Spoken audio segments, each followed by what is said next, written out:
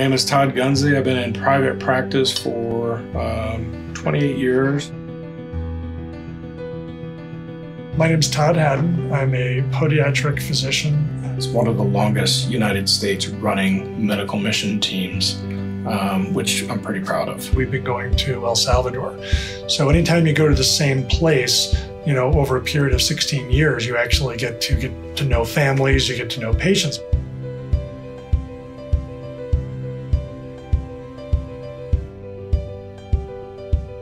A real engaging, beautiful little 5-year-old kid who had severe untreated club feet. And we take the 50 most severe children and we line them up for surgery Monday through Thursday. I think the main thing is just that the importance of volunteerism. I think just the idea of trying to get people motivated to just try and offer some of their time to help other people at some point.